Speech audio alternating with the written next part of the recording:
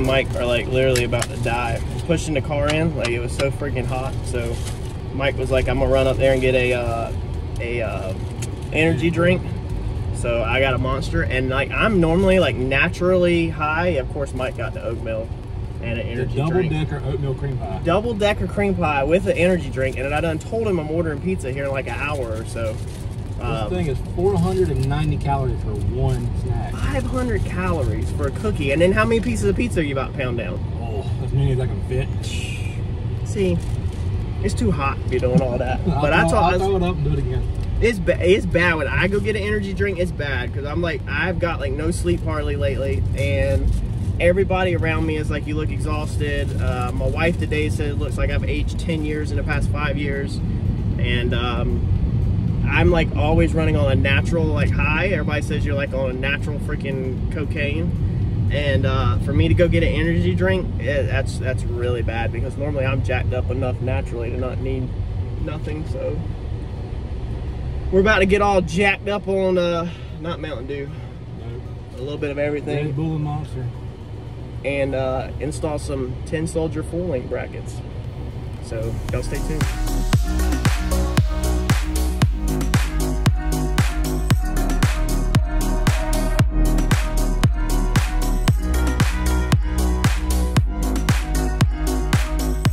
All right, so we are going to get the 4-link brackets, the height on them established first.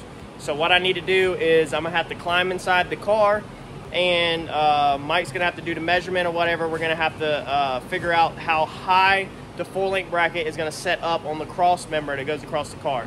The bottom hole of your 4-link bracket for the 10 soldiers no prep or low prep radial brackets, okay? These brackets right here that they sell on their website, it's their newer ones, they're the bomb. A lot of people are ranting and raving about them as these, okay? The very bottom hole for the setting should be 3.5 to 4.5 inches off the ground. No more than 5.5 if you want the bracket to work in the way it was intended to work with the correct geometry and everything. You can go past that, but then there's no guarantee that you can get the full usage out of their brackets. I spoke directly to 10 Soldiers race car, and this is what he gave me. All of their cars that they build, their race cars, they set them up at 4.5. The rockers are 4.5 inches off the ground. My rockers are at 7 inches off the ground. So my car is a couple inches higher than what they slammed theirs at, which is pretty impressive for a garage built street car. I've got this thing this low. So we're gonna try to get that 4.5 inch measurement. I kind of want it up higher so it don't drag the ground. I know what doesn't work, which is what's in there. So we're gonna hold it real fast, see how much of a difference it is than what's in there now, and then decide if we need to push it to 5.5 or 4.5 will work.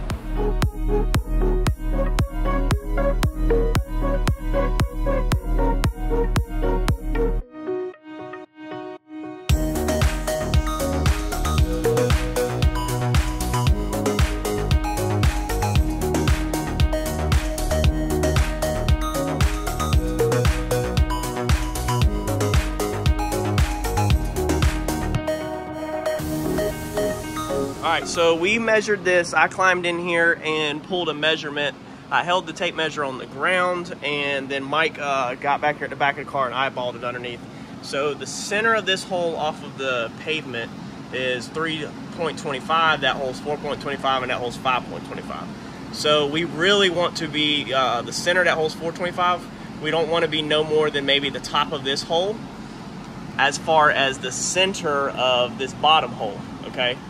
Hole right there in the orange, that hole, okay? That we want to be 3.5 to 4.5 off of the ground at ride height, no more than 5.5. So we could make it as high as, you know, this hole up here, centered, but I really don't want to. I'd like to kind of keep it on the top of this hole or the bottom of this hole, but I really like to try to hit the money of, you know, 4.5 like he said. I don't want it so low that it's gonna drag.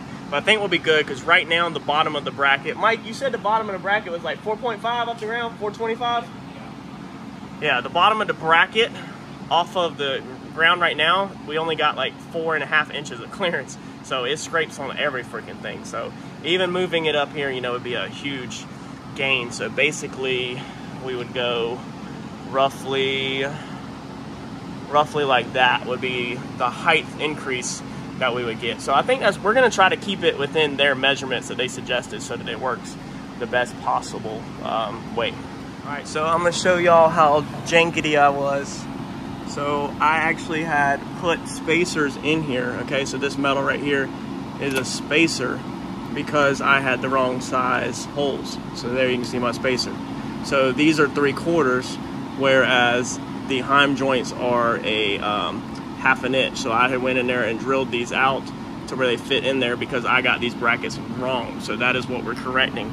And then on the back side back here, I actually had put plastic spacers in because that's the only thing that I could find at the time that would fit in there, because these holes are 5/8 and this is a 1/2 inch. So we're fixing all that and we're putting 5/8 joints, heim joints in with 5/8 bolts and 5/8 holes. And then the new tin soldier stuff is 1/2 inch, and that's what we already have is 1/2 inch. So you can see how bad that was. So that's the type of stuff, that's the reason why we're here tonight, to fix all of this. We've already about messed up, and I took all these out before we found our distance between our tube and our car, because that's the center when it's at ride height. So right now it's drooping down, and I've already got this set up so that when this is up in the air and it's at ride height, the axle is center of the wheel well opening. So we're taking our measurement from the tube to our cross member when it's hanging, and as long as we match that, then when it goes back to ride height, it should be close to the same or aligned. So Mike, what was that angle on this one? 89 degrees. It's 89 degrees? Yeah. And we're writing down our angles of, check this one over here, of our 4 links. Probably all wrong. Just so that we can make sure everything is set back right. Pretty much 89 also? Yeah. So we'll just jot it down just in case, and then I'll get all this marker off later. So that way we don't, we make sure that we've got everything back like it's supposed to be. So Mike is about to cut all of these 4-link brackets out and try to do it without burning the car. Everything's gonna catch on fire. This is the real me and Mike. This is how sketchy we really are. We're not very professional at all, and we do a lot of sketchy stuff, but it works. So, spray bottle, fire extinguisher. It probably don't work. Yeah, it probably don't work. That's the old one that the fire department told me was expired and that we needed new ones. But I'm not spraying my new ones because I paid a lot of money for my new ones. So the car will just have to burn down before I spray my new ones. We ain't spraying the new ones. Yeah, they're expensive. The shop be on fire. We're not doing it. All right, so I'm gonna let Mike finish cutting these out. Hopefully the car don't burn down.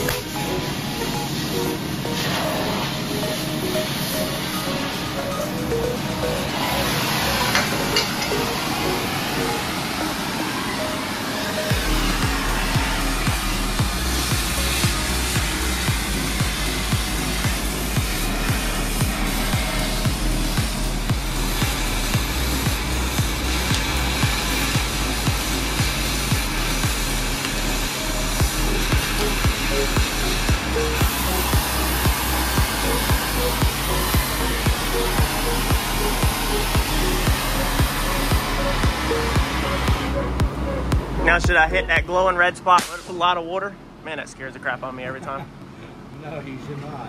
What happens if I hit it with a ton of water? We'll quench it. I get weak. Bunch of cold water. Ice cold. That's why Mike is the semi-professional and I'm the amateur. Yep. Semi-professional. So what we've done is we made these little 1/2 inch rods that sit down through there to align everything, so when you're welding it, it don't move. And then he can tack them, pull them out just like that, and then we'll put it in the next one, and then he can weld it up. Yep, boy. You gotta kill. What's gonna separate you from everybody else? I do things to separate myself from everybody else. The passion that I have, the grind that I have when I do what I do. I got a different motor. I got a different grind. I'm always gonna give it my 110%. That's the only thing I can ever say a solid day's work. If you guys do not do that, I promise you, your life will haunt you for the rest of your days. From today on, you play whatever your best game is, you play that level every single time. It doesn't mean you're gonna score every time, but you can always give 120% effort. You can't dictate. All right, so we got the 4-link brackets cut out, everything cleaned up, as good as it's gonna get. We're actually gonna move the brackets over, so instead of going over top of this, because of this one, I got tired of grinding this crap. We're also gonna weld the backside of this cage that we could not get before when we originally did the car. So we're gonna weld all of this up in here, and then we're actually just gonna move, instead of going right on top of the bracket here, because this was taking so long to grind down, we're actually just gonna set it in right here beside it, and then we'll weld all of this together. So we got tons of meat to work with right here.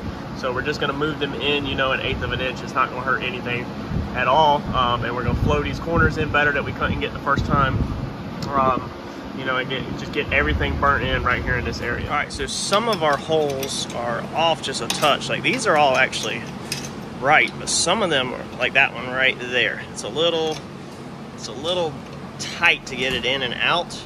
So what we're gonna do is just take a drill bit, a 1/2-inch drill bit. We're just gonna run through them all real fast, just to make sure there's no little tiny variances in any of them, just from welding, and make sure they're all smooth. So it was actually only one of them, just the doubler down here, was off a touch. All the other ones were perfect. That's right, because So, I know what I'm doing. because Michael knows what he's doing, he claims. Let's see here, this one's gonna go in first. So we're gonna feed all these through as an alignment tab, so when we put them in, it's not that hard to line everything up. So all we're doing now is just mocking up on the table so that we can basically get our spread right, so we don't have to deal with it in the car. And then I think Mike's gonna go ahead and weld this bar all the way on the outside out here. Then we'll put it in the car. We'll tack the outer brackets, like I'll show you here in a minute. And then we'll take these inners and we'll slide these inners in, burn everything in, slide it back in, clamp it, burn all of that in. So he's just checking our spread, and then we're gonna put it in the car, double check it, and then completely burn it in.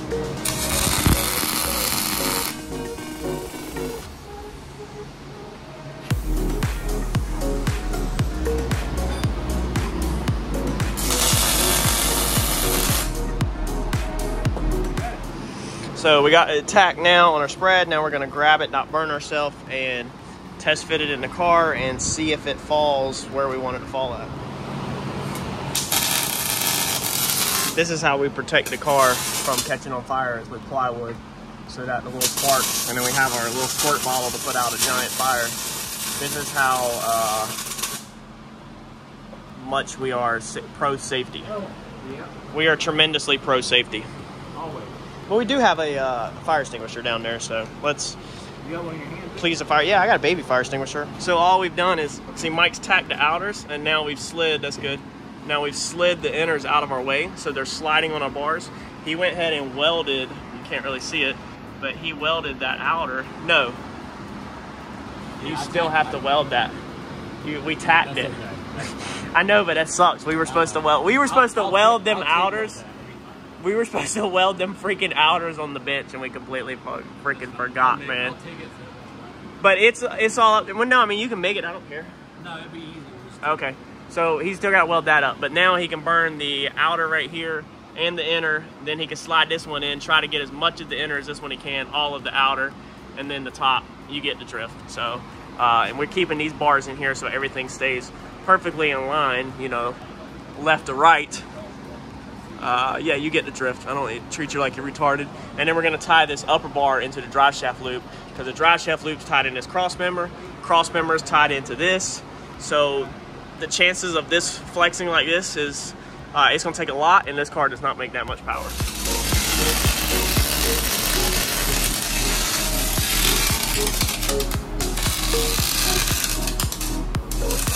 We needed 1 5/8 inches between our tire and a frame rail. That's what we measured before we got started, the spacing that goes between there. So all I've done is took a 2x4 and some scrap aluminum and taped it, and from this to that is 1 5/8 inches. So I'll just cram that in there and that'll set that perfect.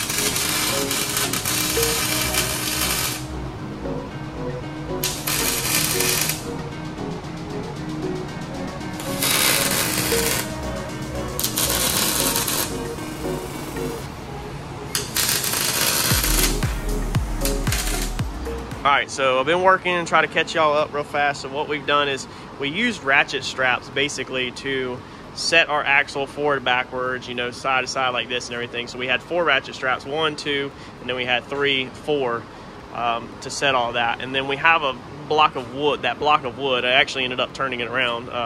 The metal actually ended up being too fat when I got it in here, but we have a block of wood on this side, block of wood on that side. So that centers our tires off of our frame rails. And remember, before we got started, we measured from the inside of the tire to the frame rail, and we got 1 5/8 inches on both sides, roughly. That was really roughly. But your panhard bar can adjust that. So you just want to get something neutral. You just want to get measurements that are really close, and then you can fine tune them with obviously your stuff. So our lower bars, we were actually able to reuse them right here. So I don't know how, but we were able to reuse them. Now we don't know if this is right, as in if this bar is long enough or short enough for changing the angles like this. So we don't know if, you know, when we make an angle change like this, if the bar is going to be too long, or if we go like this, it's going to be too short.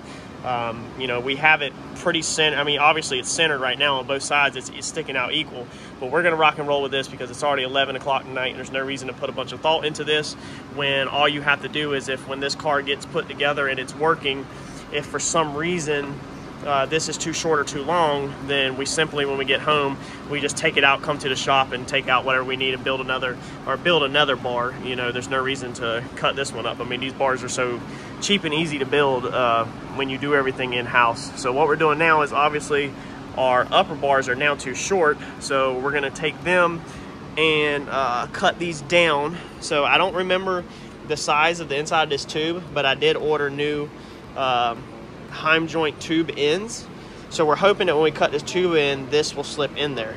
If it won't, then we'll just simply come inside this weld, cut these ends out of the tube, grind our paint down, obviously, which will grind our weld down, and then move them down here and slip them back in. So we'll just reuse these ends if these ends don't work. But I'm praying that these work, because this is going to speed us up, where we can just cut this, grind the paint off, slip this in, burn it in, and we don't have to undo these. So, but no matter what, we only have to do 2 ends.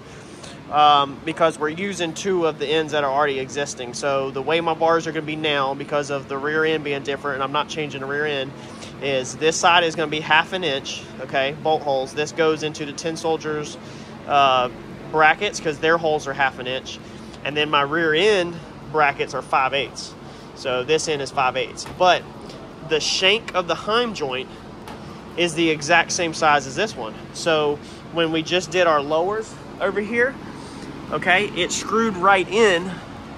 It screwed right in this end. So this is 5/8, and this is 1/2 inch. But the shanks are the exact same on each end. So you can literally just unscrew them and change out the hole size so you're correct. That way I'm not changing these brackets. And I'm not changing these freaking brackets right now. We're gonna get this car up and running. And if I ever want to change these brackets, then I'm literally just gonna get rid of this whole rear end, which is an 8/8, and I'm just probably gonna go forward 9 inch. I'm not cutting off freaking brackets off an 8/8 housing to change it, or I would just buy another junkyard housing and get brand new brackets and do the housing over again. Like, I'm not messing with this. It's way too much work. Like, you would have to be absolutely, I don't know, either extremely on a budget or stupid to cut these freaking brackets off. I mean, I could sell this rear end to somebody else, and I'd sell the rims, rear end, the whole freaking 9 yards, and I would just get 12 wides or 14 wides on a more narrow rear end. I'm not messing with that crap. So that's where we're at right now. We still have our bar in here because we were using it to pull the ratchet strap off of, but now we can hammer that out. So we're gonna do the top bars, and that's it. While Mike is doing the top bars, I'm gonna tie this bar into our drive shaft loop. I think that would be plenty for the horsepower level of this car. This car should never make more than 1500. I think if it makes more than 1,500, we're gonna have serious changes up front, because I think the blower is supposed to max out at 1,200, but people push it 13, 14. The motor, TKM is worried about it past 1,000. Of course, the rods need to be changed out if we start pushing past 1,000 too much. So with that said, we have to obviously make major power plate changes, you know, anywhere from 12 to 1,500. So at that point, we'd be putting a lot of money in, and I just don't see our setup that we're building back here not holding, you know, 1,500 at all. So I think that this will hold it perfectly fine. But we're fabricators, so if we ever see something, you know, messing up and flexing or whatever, we can fab something else in. Man, these lights under here come in freaking amazing tonight. They're LEDs, so they've been running all night for like 5 hours, 4 hours, and haven't killed the battery. I'll charge it again when I get home, but it's definitely helped seeing underneath here. So let me get to fabbing up that top one. Mike's gonna fab up these lowers right here and get these welded up, and I have to fab a bracket for the panhard bar because we are trying to get this done. So we're gonna reuse the panhard bar and just go right here somewhere with some kind of temporary bracket, because we're gonna come back in and eventually change this to a wishbone, and we still have to do the anti-roll bar, which probably won't be getting done tonight. All right, so that's as far as we got tonight. Mike's messing on the computer. 12:09, we're gonna call it quits. We got our game plan for tomorrow, what we need. I got my little piece made for the top up there, so I made this piece. We plugged it in. Mike has not welded it, he only tacked it. I'm gonna drill a hole right here in the morning and put a nut cert here, because this piece is going to stick up. It's gonna go right here, but it's gonna stick up a little right here on the top where my pinky's at. So that's gonna be exposed. So I figured go ahead and put a nut cert in it, just in case you either wanna put a piece of like flat aluminum or carbon or something to box that in, or you need to put a P-clamp there, or anything that you could possibly need to put there to mount anything. At least it's already nut certed and it's easy to do now. So Mike, you know, like I said, we got the bottom ones in. Mike got the top ones made. They're cooling down, they're extremely hot. So he got the top ones made. Them end pieces did fit. We figured out our anti-roll bar. So we have all of this weight that I cut out of the car. So I cut this whole piece out of the car. I don't know how much this weighs. I should have weighed it, but it's extremely heavy. I'm gonna save everything that I did cut out so we can weigh it when we're done. But this piece is stupid heavy. I wish y'all could feel it. So that was sprung weight, okay? Because that was on the car. That was sprung weight. So the springs have to lift, you know, that weight. We're gonna now move that bar. We're gonna move the anti-roll bar to here, which is gonna be unsprung weight because it's hanging off the axle. So it'll come out, and then there will be a bar like this across with the other bar through it, and then the arms will come off of that, and then the links will shoot up, and then we'll tab the links off of the same one right here where the shocks are on. So we'll tab them about right here in the center at a later date, and the arms will come down and pivot like this. So that way we're hanging all this weight off the rear end and not on the car. This is your centerpiece that goes through all that too, and you can see how thick that is. I mean, this is crazy. So you got both of these bars for the anti-roll bar, okay? Both of these plus some flat stock. That's not going back in the car. It's getting welded just like this, but this is gonna be the axle bar that's already there. So all of that weight right there is gonna now be unsprung versus sprung. So that's a huge advantage, taking a little weight off of what the shocks have to work on the back. But all of our 4-link is in. We made pretty good progress for tonight. There's no reason to kill ourselves. Mike said that he would have to come back tomorrow anyway. I greatly appreciate Mike helping, because if not, then, you know, we'd have to drag this thing back again. Nobody wants to keep taking this thing in and out the garage, dragging it back and forth, pulling it in, setting up, putting it on the lift, and all that over when we could just knock it out at once. Wait till you get the bill for using the lift. Oh my You God. get 7 hours on the lift so far. Oh my God. I don't even know what he charges per hour to be on the lift. I'm just gonna do an IOU and never pay it, let it go to collections. Yeah, y'all be seeing on the channel when I go to paint his truck and he pays nothing to get a whole truck painted. That's how me and Mike roll, though. We try to help each other out. So yeah, we'll get back on this tomorrow and finish up these things. And the biggest thing now is I just want to get the welding done so I can get stuff painted and cleaned up and put together. So we've got to get the back stuff done tomorrow. How long is that going to take us? 2 hours, honestly? That shouldn't be bad. Two hours and probably an hour on the front with both of us on the front. So 3 hours probably total to get the steering rack changed and to get the anti-roll bar welded in. And we're not doing the anti-roll bar, we're just welding the tube in right now because we still have to cut that other tube down, sleeve that tube, extend the links, order the brackets up top. So it will have to be welded. When we do the transmission, we'll weld them little tabs on. So the car will not have the anti-roll bar in it right now. That will be at a later date, but at least we will be set up where the majority of the welding is done, and the only thing we'll have to weld is little tabs up top that we can easily touch in. So it's not like it's gonna be messy or turn of grinding or nothing. And what I'll probably do, no, actually it's gonna be hard to get to. Just say I'd go ahead and grind the paint off now and just leave it exposed, but it's gonna be hard to get to no matter what. Like, it's not gonna be no easier now than it will be later. So we're gonna call this a wrap for tonight. If y'all jumped on the live on Mike's channel, greatly appreciate it. He got some watch hours in. Y'all got to kind of see a live feed. I know it was boring. I was hoping that I could jump on live tonight and answer some questions and stuff, but I didn't have nobody to help me. Mike stayed and helped me work, but obviously he's not going to sit there and hold the camera. The wife actually offered to put the kids down, have our oldest daughter watch, you know, just make sure the little one don't wake up and then come to the shop and hold the camera for y'all and relay messages. But I told her that it's just YouTube live. It's not that big of a deal. There's no reason for her to do that and, you know, inconvenience her like that over YouTube live. We'll have plenty of times to go live. So we're gonna wrap up tonight. I have got to work on the Fox tomorrow, buff on it some. Got to be back here at 8 a.m. again, so I'm gonna try to get 6 hours of sleep tonight, hopefully. And that's gonna be it. So like, comment, subscribe, share, and I'll catch y'all on the next one.